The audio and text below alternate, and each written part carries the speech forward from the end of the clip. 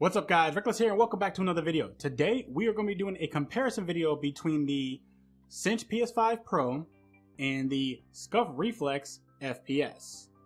And if you guys like Destiny 2 and want to see content in the form of guides, class builds, weapon and armor recommendations for PvE and PvP, be sure to subscribe and turn on notifications so you never miss out on any videos. Okay, so I have already made an unboxing / review for both of these controllers. And if you guys would like to actually see those, then I will put a link to both of them in the description box below, as well as at the end of this video. As a disclaimer, custom controllers aren't for everyone, and yes, they can be expensive.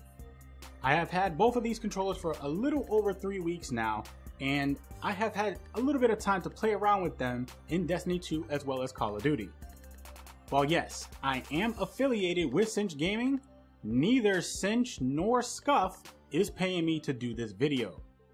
I wanted to do this comparison to help you guys make a decision on which controller is best for you. I have taken a lot of time and notes, and I will be scoring these two companies' controllers based on several categories and or features. And each category and or feature will be worth 1 point, and those categories / features are functionality, customization, remappability, build quality, battery life, weight, warranty, price, customer service, accessories, and availability. At first, I was going to actually sell one of these controllers, but then I decided to actually do a giveaway instead. So, details of the giveaway will be towards the end of this video. From here on out, I will refer to each controller as the Cinch or SCUF, but I will be talking about the Cinch PS5 Pro and the SCUF Reflex FPS specifically in this video. So let's get started with the first category, which is functionality. So both controllers do basically the same thing. Both have clicky bumpers and triggers, both have the rumbles removed, and both have a grip. Only difference in functionality is that one has buttons and the other has paddles, so both controllers will go ahead and get 1 point each. Next, let's go ahead and talk about customization. So, for this feature, we are talking completely about aesthetics. The Cinch has an almost endless amount of customizations, while the SCUF does not. You really only get a little more than a few colors with SCUF, and that's just it. So in the category for customization, 1 point will be awarded to Cinch. Next, let's go ahead and talk about remappability. While both controllers have an extra button or paddles, only the SCUF offers remappability of 4 paddles and with 3 different profiles on board the controller, while as of this video, the Cinch only offers 2 buttons. The extra buttons on the Cinch are static and you cannot remap them to different buttons after you have already chosen which buttons you want them to be. So, SCUF gets 1 point. Next, let's go ahead and talk about build quality. While I love the feel of the Cinch, the SCUF just feels like a more premium controller, like if it actually came off of an assembly line, and given that the SCUF is now owned by Corsair, it probably did. Unfortunately, on my Cinch, my bumpers rattle a little, but it's not game breaking. Either way, 1 point to SCUF. And here's like a little sound test so you guys can understand what I'm talking about.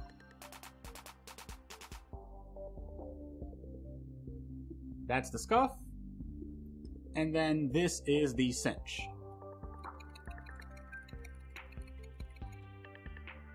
Next, let's go ahead and talk about battery life. While I can't show you guys hours of testing in this video, both controllers are actually using the standard PS5 battery. The Cinch controller had 11 to 14 hours of battery life, and the SCUF controller had 10 to 12 hours, and I'm pretty sure this is due to the SCUF having the attached module on the back. So this right here. So with that said, Cinch will get 1 point. Next, let's go ahead and talk about weight of the controllers. As for the weight of the controllers, the Cinch weighs 7.6 ounces and the SCUF weighs 8.2 ounces. In the competitive scene, a lighter controller is always better, so 1 point will be awarded to Cinch. Next, let's go ahead and talk about warranty. Out of both companies, Cinch is the only one that offers a 3-month standard warranty. Both companies offer a 6-month warranty, but with SCUF it's actually free, and it actually costs $30 extra with Cinch. So 1 point will go to SCUF. Next, let's actually go ahead and talk about pricing. Now, the price will vary on the controllers due to Cinch offering a send-in service as well as all of the customization options that you have available to you. SCUF has a standard price of close to $280, and this includes shipping and tax. More depending on your location. But the Cinch still gets the point for the price because it is possible to get a Cinch with the same functionality as the SCUF, i.e. clicky bumpers and triggers, as well as extra buttons and some customization options that still will be cheaper than the SCUF Reflex FPS. Next, let's go ahead and talk about customer service. Given the state of both companies, I'm talking about new ownership around the board, customer service is a lot better than it was in the past, and I'm saying this from experience. Both companies send you email updates on your orders, and both companies send you an automatic email as a response so you know that they received a concern. However, Cinch has a ticketing service that gets plummeted with emails from the same people with the same issues. While it's not their fault, I'm pretty sure it is frustrating for them, so it's hard to get anyone to respond to you in a timely fashion. Not to mention, it could possibly take 1 to 2 weeks to actually hear back from someone. SCUF, on the other hand, the wait to hear back from someone is more like 3 to 5 days, but this, once again, is probably due to Corsair taking a good chunk of the tickets they receive. While yes, this may still be a long time period, it is still shorter than a Cinch. So, SCUF will actually get the point for customer service. Next, let's go ahead and talk about accessories. The SCUF comes with a nicely braided cable as well as 2 dome thumbsticks. One normal size one and one a little bit longer. The Cinch doesn't come with any accessories unless you buy them extra. So, 1 point will go to SCUF. And for the last feature, we are going to go ahead and talk about availability. As of this video, you can go on both websites and not have the same experience. With Cinch, you can go ahead and customize the new look for your PlayStation 5 controller, pay for it, and wait for the controller to come in, which could take about 1 to 5 weeks if you aren't using the send-in service.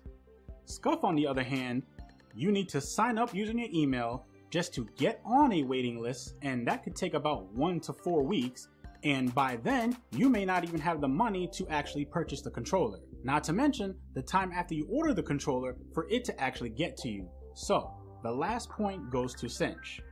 So, for the verdict, as you guys can see, we have a tie between the Cinch PS5 Pro and the SCUF Reflex FPS for this comparison. But, what is the best controller? Better yet, what is the best controller for you? I want you, the viewer, to weigh your options and choose what features matter to you the most and decide what controller you would like to get. If you decide to get a Cinch, then go ahead and use my promo code, which is RXRP, to save yourself 5% off your order. Or, if you plan on getting a SCUF, go ahead and use promo code Fallout to get 5% off your order from SCUF as well. That coupon code belongs to Destiny 2 player Fallout Plays, and no, we are not friends, and he didn't ask me to put his coupon code in this video. I just figured it would be a nice thing to do to save you guys some money. For me personally, and this is completely 100% unbiased, I prefer buttons over paddles on my custom controllers because there is one static location to put your fingers. It doesn't have to be a Cinch controller. It could be any controller that has buttons. Extra buttons are just easier for me, and your fingers don't move or slip off the extra buttons. To me, using a controller that has paddles, there is a lot more headroom for error and location for your fingers to actually move around, which makes for an easier time to accidentally hit the paddle and jump when you actually wanted to melee in order to finish off your opponent. This has happened to me several times with the SCUF Reflex FPS, but that may not be the case for everyone. However, it is the case for me. So let me know what you guys think of a Cinch PS5 Pro controller versus a SCUF Reflex FPS down in the comment section below. Also, let me know if you guys actually plan on getting one of these controllers and from which company. Now, as I said earlier on in this video, I will be doing a giveaway for one of these controllers, and all you have to do to enter this giveaway is like this video, subscribe to my channel, follow me on social media, and then write in the comments which controller you would like, either Cinch or SCUF. That is all. However, sharing this video would be a nice gesture as well, but you do not have to. Links to my social media will be in the description box below of this video, and all requirements will definitely be verified before a winner is picked. This giveaway will last until May the 4th be with you of 2022, and then I will go ahead and pick the winner on Friday, May the 6th. However, do not get disgruntled because I will be doing more giveaways in the future, so stay tuned and good luck to everyone. Now, if there is a controller or accessory that you guys would like me to do a review on, or if you would like to send me something to review, let me know down in the comment section and we can link up to make that happen. One of my good friends, and shout out to Cold, actually makes his own PlayStation 5 controllers, and I will be doing an unbiased review on that as soon as he actually gets it to me. However, I will not do a review for any illegal items that cannot be used in legal tournaments, just so you guys know that ahead of time. And that, my friends, brings us to the end of the video, and I will see you guys in the next one. Hey you, watch these videos too. I know you like them. Go.